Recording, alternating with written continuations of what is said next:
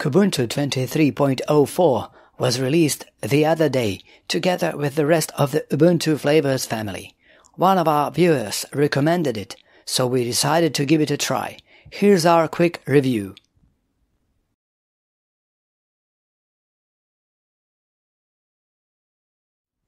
In case you're new to Linux, Kubuntu is an official flavor of Ubuntu, the most popular Linux variant in the world. It comes with a very popular KDE Plasma desktop environment and provides a vanilla KDE experience. It follows a classic desktop paradigm aimed at general computer users. Kubuntu 23.04 provides an enhanced KDE experience with its latest 5.27 KDE Plasma release. We have been using it for a couple of weeks now, and it looks and feels super professional and sleek and works flawlessly. Everything is in its place where it is expected to be, and users have numerous tools and options at their disposal. Kubuntu 23.04 ships not only the latest 5.27 KDE Plasma desktop, but also the latest versions of KDE apps like File Manager, Application Launcher and others. So, for instance, the launcher called KRunner now prompts for an internet search if it does not find anything matching what you are looking for in your computer. Kubuntu 23.04 also comes with a new Linux kernel 6.2, and all major apps such as LibreOffice and Firefox are updated to their latest versions.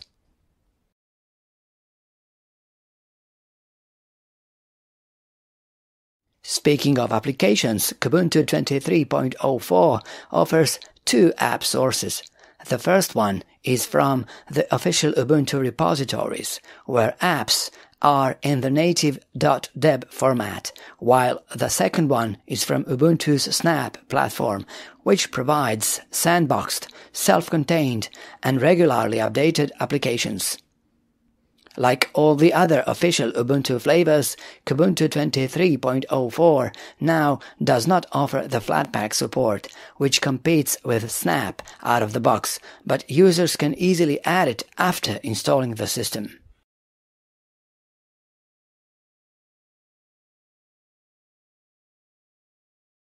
So, Kubuntu comes with a different installer compared to mainline Ubuntu. In Kubuntu 23.04, the installer is Calamares. We installed it on the virtual machine. The process was smooth and easy and with no issues at all. After the installation, users will find a familiar desktop layout, a panel on the bottom of the screen with the system tray area in the right-hand corner, and some quick launchers, including the one for Discover, the KDE software store. Discover has also received a significant overhaul for how it lists apps and programs, with the editor's choice and popular options. The System Settings app is one of the stars of the show in Kubuntu. It allows users to customize nearly every aspect of their desktop. It also includes general info about the system. Another landmark feature of KDE-based distributions in general is its Start menu, which will be familiar to users. Applications are categorized for easy navigation. The update process is handled via the Discover app, and the update process is simple and efficient.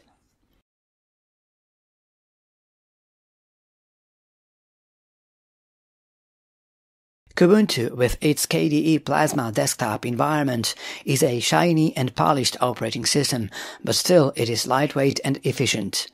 During our virtual testing, and after opening and closing several applications, Kubuntu was consuming 1.3 gigabytes of memory. As we have already mentioned in the video, like all other official Ubuntu flavors, Kubuntu now uses the Snap software platform out of the box. Let's check in the terminal how many Snap apps are pre-installed. So, it turns out that, excluding the platform itself, only Firefox web browser is installed as a Snap app.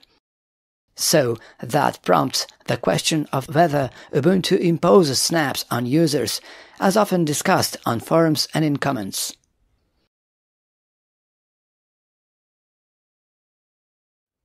Again, if you don't like the default setup in Kubuntu, the System Settings application allows you to customize it to your heart's content.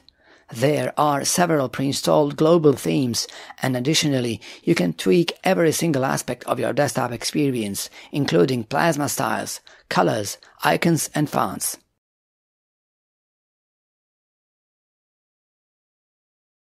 The System Settings app offers multiple layers of system customization, so literally, users can spend days modifying their systems according to their needs.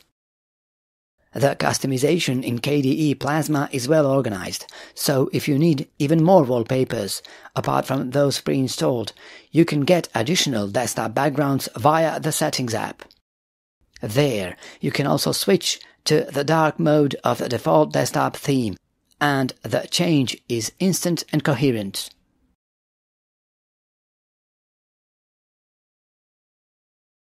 KDE Plasma also offers an easy way of switching between open applications. Speaking of the apps, we have also tested the Discover software store.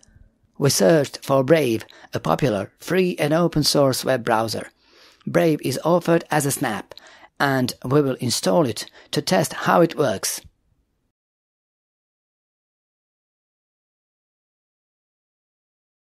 The app responds in an instant and works flawlessly.